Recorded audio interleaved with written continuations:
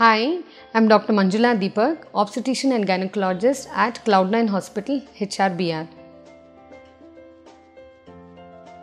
The natural remedies for irregular periods, depending on various things what you're going through.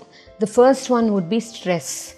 Now, de-stressing is more easily said than done, but de-stressing in the form of, reducing your work pressure, doing yoga, or doing a regular exercise, whatever you feel soothens your mind and body is very important. Okay.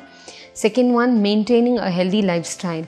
Healthy lifestyle and your depends on the way you eat your food, incorporating a lot of vitamins, antioxidants in your food in the form of fruits.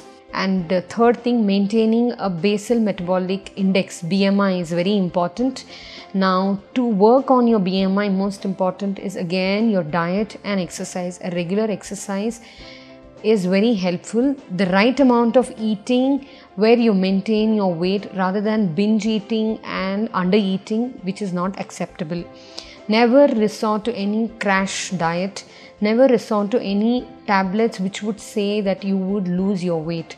Always do in the right way. The harder way is always sometimes the right way. The fourth one is certain home remedies like ginger and cinnamon, which I have tried in some of my patients, is very helpful to soothe. So incorporate some amount of ginger and cinnamon, especially during your periods.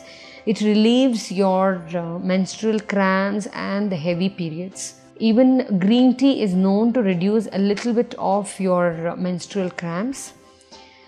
And a lot of vitamins. The fifth thing would be important is vitamin D3 deficiency is associated with a lot of irregular periods. So get your vitamin D checked, and if necessary take the supplements.